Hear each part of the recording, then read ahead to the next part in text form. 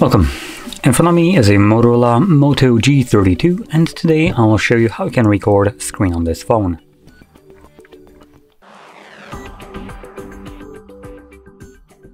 So to get started, we're going to pull down our notifications by swiping down from the top of our screen, and swipe down once again to extend the list of toggles. Now on one of the pages you will see a screen recording toggle. If it's not on the first page, you can swipe to the left. This will show you the second page, and it also looks like it's not here, so I'm going to continue swiping, and it's right over here. So once you see this toggle, you can tap on it.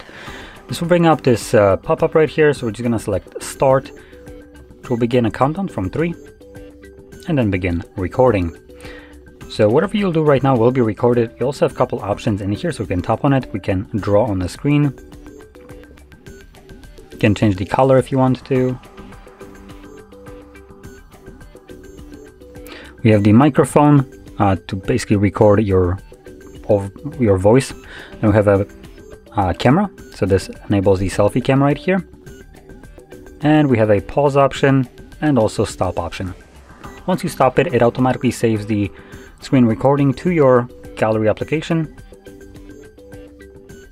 I'm assuming it's going to be photos here.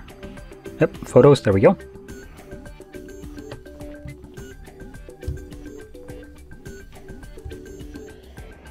And in here we have the screenshots should be visible somewhere at the front, but if they're not, you can navigate to the library, and in here you'll find a screen recording album, and obviously from here you can view the actual screen recording itself.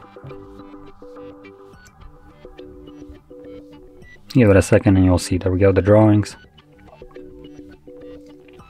So there we go. Now if you found this video helpful, don't forget to hit like, subscribe, and thanks for watching.